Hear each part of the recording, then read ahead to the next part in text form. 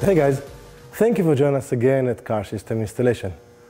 Today we're going to show you a remote starter installed on Lexus RX350 2016.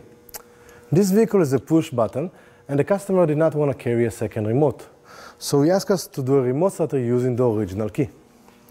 So on the original key, the customer will press the lock button 3 times.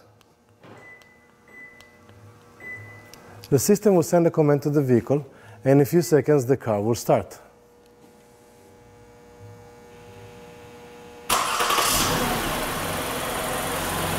The vehicle will be running for 15 minutes before it shuts off. On the push start models of Lexus, when you open the door, the car will turn off.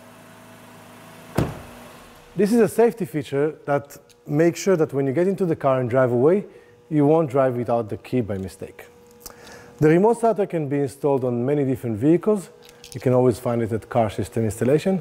Thank you, and we'll see you next time. Have a great day.